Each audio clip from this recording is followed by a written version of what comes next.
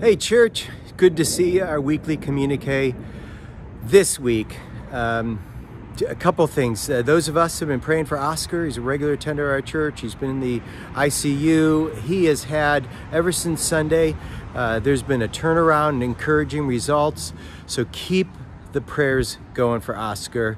Also, Carolyn Herbert posted on our prayer wall. She has a son-in-law. He's got some serious case of COVID and having a hard time retaining oxygen in his blood with the medicines that they're giving him are not having the effect that they want. So another person to be praying for, and we're praying for a lot of people at this time. We'll pray in the end. But really, I just wanted to say, I am praying that you have the best Christmas that you can have during 2020 during this time. And we know that we idealize the manger and the manger scene. It was a very hard time for Joseph and Mary having a baby and traveling and then fleeing for their lives.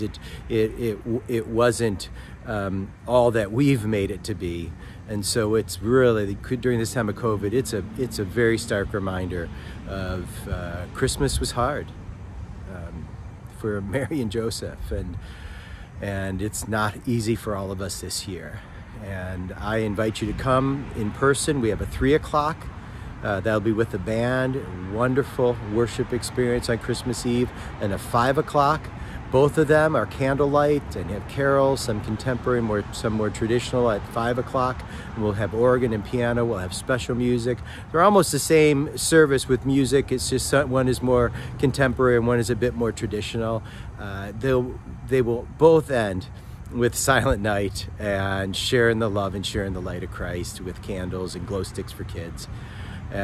One of my favorite services of the year. So come on out or join us online, and we will be seeing you then. And I'm going to end with a prayer. And so, Father, we do pray. We've been praying for Oscar. We pray for Carolyn Herbert's son-in-law. We are praying for healing, restoration. We're praying that you would use the vaccine to help eradicate this virus.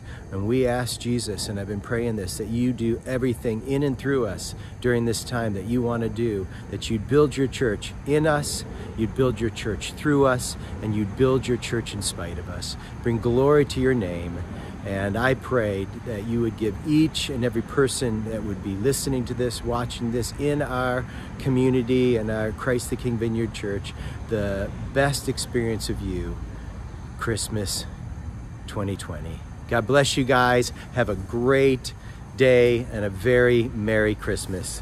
Bye-bye.